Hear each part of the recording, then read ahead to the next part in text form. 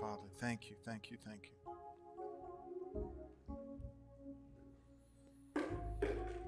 Glory to God. Thank you, thank you, thank you. Amen. Thank you, Lord.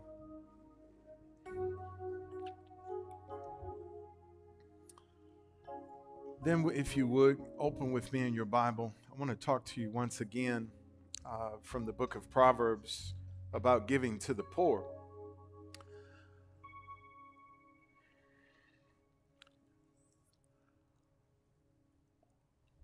For those of you that might be visiting or watching online, we don't have a formal offering collection during our service.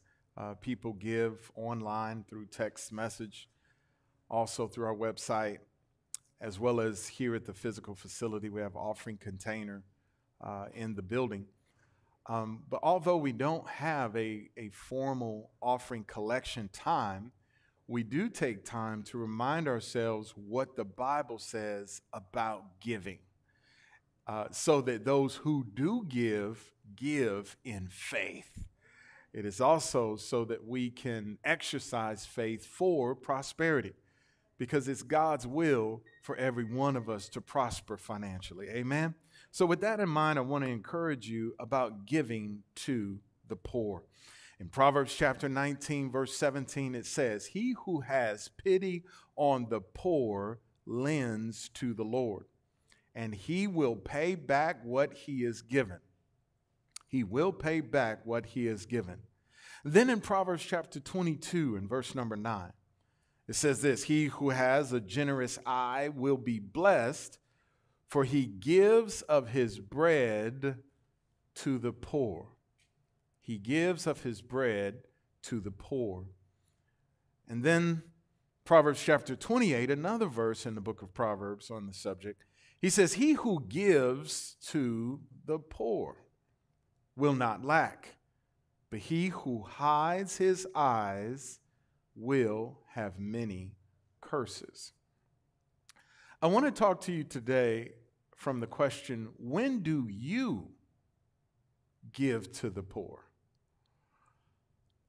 When the Lord unctioned me to minister in this direction for a number of weeks,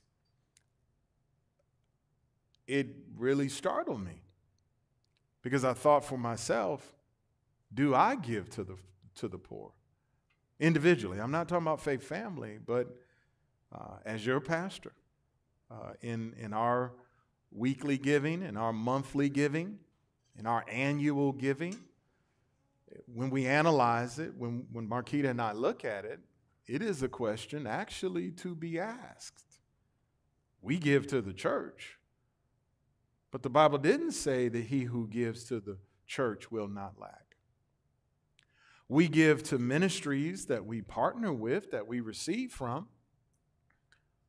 but the Bible doesn't say that he who has a generous eye will be blessed, for he gives of his bread to ministries that he receives from and his partnership with. So the question, do I give to the poor, really hit home? And I'm starting to, and I'm asking you to, over the next weeks, to really analyze your life in the light of these scriptures.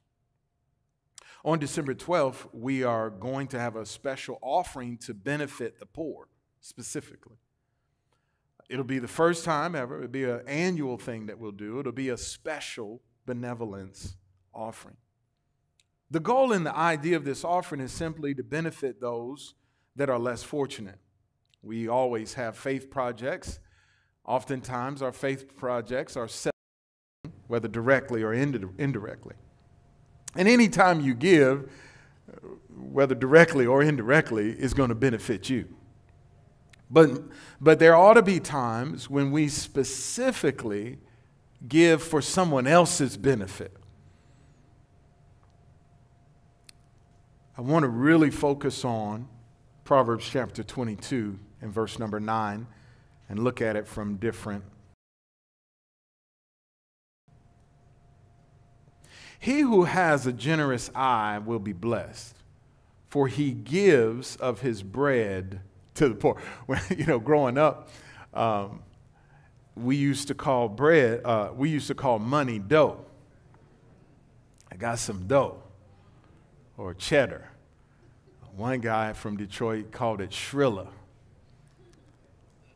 Cheese, money, dough.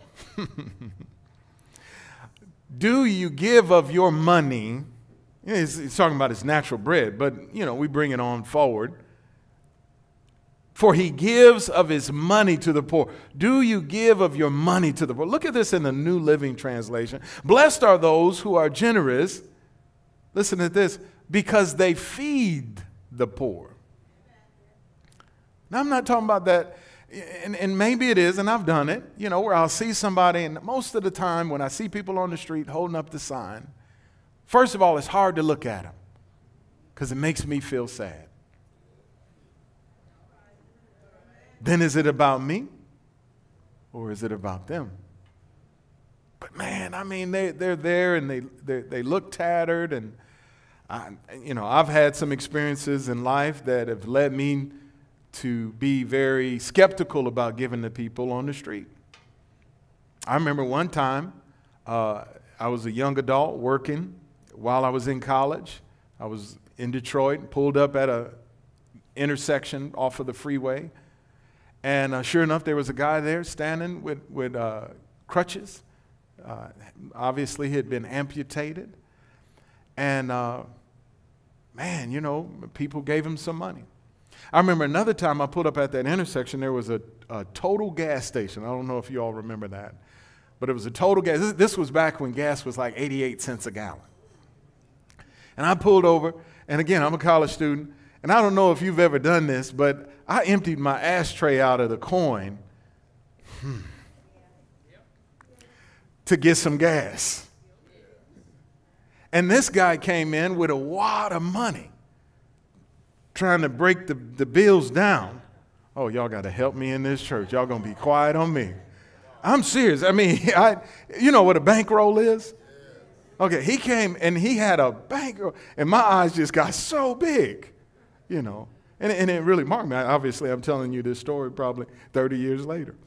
And so there have been things, so I don't always give. And there have been times I had a strong unction and I'll give.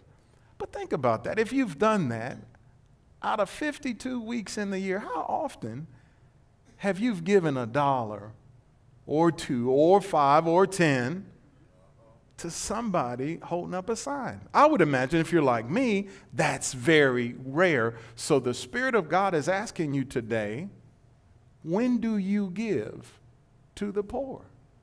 Let's say your individual annual income is $100,000. Even if you did it on a weekly basis where you gave $1 here or $1 there. Let me keep reading. Because they feed the poor. NIV says, the generous will themselves be blessed. How many of you want the blessing of the Lord to be upon your life? All right, well, we're talking about being generous. For they share their food with the poor. And then here in the New English Translation, it says, a generous person will be blessed, for he gives some of his food to the poor. As I conclude this, I want to encourage you to prayerfully consider, as you go into the new year, giving to the poor on a regular basis.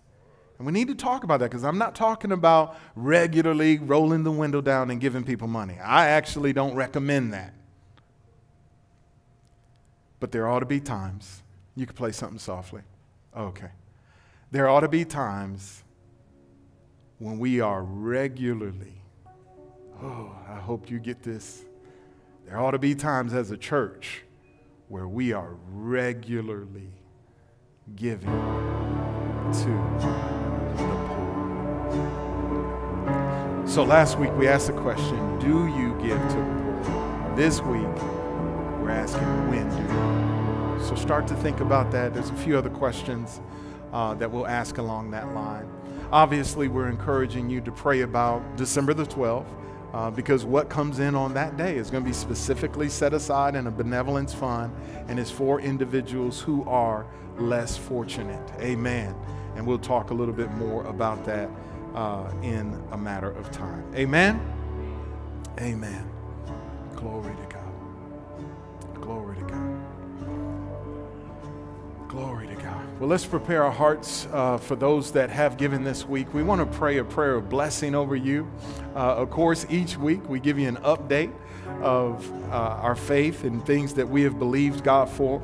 As you all know, we are preparing ourselves to sow into other churches and ministries that need facilities. Amen. So one day that we can have our own facility. Let me echo this while I'm saying this. The vision of Faith Family Church is to grow, become great, and help others.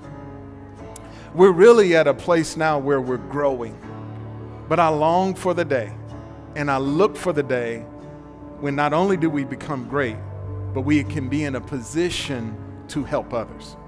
How many of you know if you barely have enough to make it through this week, you're not in a position to give to the poor? Come on this side. How many of y'all know this is the reason why we should talk about prosperity? This is the reason why we should talk about abundance. This is the reason why we should talk about having more than enough. This is the reason why we should understand every scripture in the Bible about money. Why? So that we could be in a position where we could be a blessing to those that are less fortunate. It is God's vision for this church to be able to help people that are less fortunate. So we've got to get there ourselves. Amen. Amen. Glory to God. Hallelujah. Amen.